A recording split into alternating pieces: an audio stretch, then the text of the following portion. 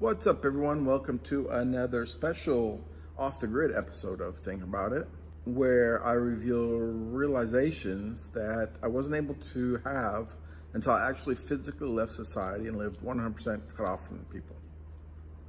How long? For 8 years. Today on Think About It, we're talking about death.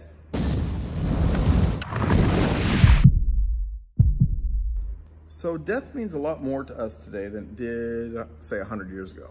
People had a lot of kids back then because there were so many deaths from disease and war and accidents. And they pretty much somewhat expected to lose some percentage of their children.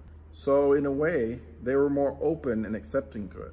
Now we're a lot closer and we tend to have less kids because those accidents, diseases, and the type of losses due to war are easily prevented.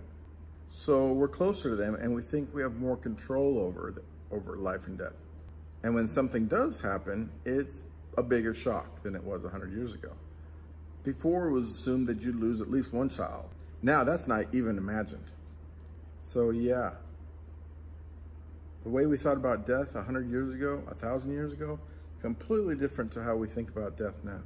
Think about it.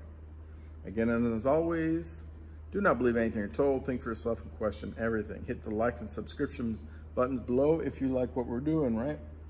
Think about it.